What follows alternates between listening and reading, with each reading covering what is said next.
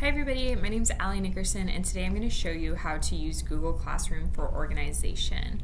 So the way that we can get to Google Classroom, there's a ton of ways. We can find it right here through SSO, we can find it through the waffle, we can find it by going to Google, but the way that I like to do it is I like to type classroom.google.com. So once you get here, this is going to show you all the classes that you're enrolled with. So if your site has a Google Classroom that you're in, it will show up here like it shows up for me. You can see all of the ones that you're teaching and all of the classes that you're enrolled in. If you scroll down, you can also see archived classes. So I'm going to show you one of my archived classes from when I was in the classroom to show you an example. So I'm going to show you how to create a classroom if you've never created one and want to. So I'm going to click Create Class. And I'm going to call this Miss Nickerson 2324. You can say which section, subject, and room number. So I don't have any of that. I'm not going to put it. I'm just going to put the name of the class.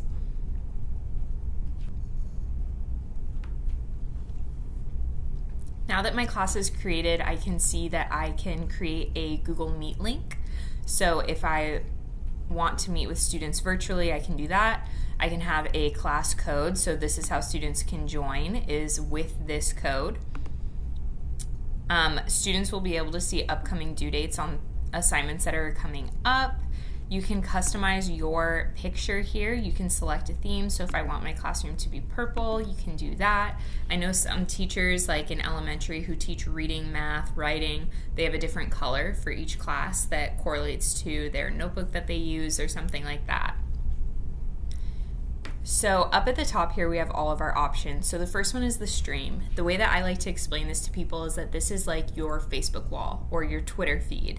This is where you can quickly send out announcements to your students. So you can say, you know, we're going to have a substitute tomorrow, your assignments are posted. You can post a link if you want students to access the link really quick, and you can just post it to your class. So you can give it to all students, or you can pick individual students who you want to see this.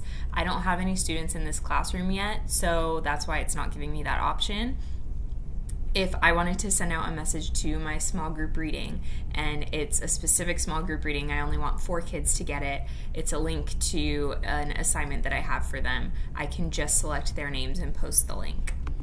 You can add a Drive file, a YouTube video, upload your own file, or a link to whatever you want to give them. So please do this for homework. And then you could link their assignment. The next tab that we have is the classwork tab. The next tab is the classwork tab, and this is where you can really get organized. So Google Classroom is an LMS, a learning management system. And so the point of it is to be organized and house everything for students in one place. So that way you can be organized and students can be organized. It's very simple. So under classwork, I'm going to show you an example first before we get started. So here is my Google Classroom from when I was a teacher, and in the stream here you can see when I would post. So I posted, don't forget to bring your Chromebook back, because it was the end of the year. I posted a mindfulness activity for students. Under classwork, this is how I had everything organized. So at the very top, I had our daily schedule and where to go when I'm absent. So that never really happened, but students would know how to find a substitute. I liked to organize it by week, so I taught 3rd grade. I felt like this was the easiest way to split it up for students. So I had the date on here, and I would have our grammar, I had our reading, math, everything was posted here, so students knew all that they had to do was click on the day of the week and then click on the right assignment. Students were able to comment on it if they had questions. They were also able to send me individual comments on individual assignments. So it was really easy for me to be able to communicate with students even when we were virtual, but that's going to be even easier now that we're back in person. This was how I decided to organize my Google Classroom. You can organize it any way that you want. Now back to the class that I just created. To create what I had there, I'm going to show you. So they're broken up by what's called topics. So if I wanted to make week 1 a topic, now Google has created week 1, and I'll do week 2 as well. These are basically your overarching categories. And then if I wanted to create an assignment for students, I'd give it a title. So if I said, this is your reading for the day, I could attach a Drive file, a YouTube video, I could upload a video of me teaching, then I can assign it and drag it under whichever week I want. And everything in Google is very intuitive. You can drag and drop everything that you want to. So don't worry about having it in the right order. You can always switch the order of things. You can also create a quiz, and that's going to bring you to a Google form to create. You can add a question for students. If you just want to quickly see how students are feeling about something, you can ask like, do we need to review this math topic, and students can reply. You can just post material. That means that students won't have anything to submit. So if you have like a PDF of a reading that you're going over in class that you don't want students to necessarily submit anything with, you can just post that as material.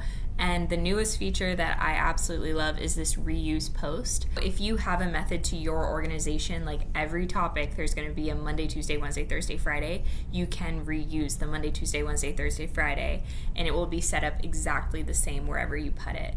So that is a really awesome tool. You just have to switch out the files, but otherwise it will keep all the instructions, the formatting, everything will be the same. And then if you want to add more topics for more weeks or however you decide to organize it, this is where you add the topic. Under the People tab, this is where you can see who is a teacher, who's a student. So if you want to add co-teachers, so if you do departmentalize and you want your co-teachers to have access, you can do that. I know even in my 3rd grade classroom, I invited my teammates as co-teachers, so that way we just always knew what was being posted and we kept it consistent across the grade level. This icon right here is how you can invite students. So if you click this button, it will give you a copy link of how to join this Google Classroom. I think the quickest way would be to copy that link and send it out through Relay Classroom to all of your students, and they will instantly have access to your classroom. And the last tab here is the Grades tab. So as soon as you post assignments that are able to be graded, you can go in here and it's like a little virtual gradebook. You can plug in grades for students. You can have students resubmit assignments, so that way you can regrade them if they make corrections. This is your little virtual gradebook, and students will be able to see their grades on assignments. The only thing is you do need to input grades into Synergy as well, because Synergy is where our report cards are generated. This is how to use Google Classroom to stay organized in your classroom. I highly suggest every teacher uses Google Classroom. I think it's super beneficial from like 2nd or 3rd grade on to be organized and have your students know exactly what's expected of them.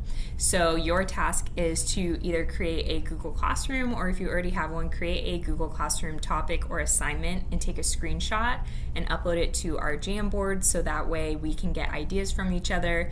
I know that my way of setting up Google Classroom isn't the only way, so it would be awesome for everybody to learn from each other. So thank you guys so much for watching, and I can't wait to see your screenshots.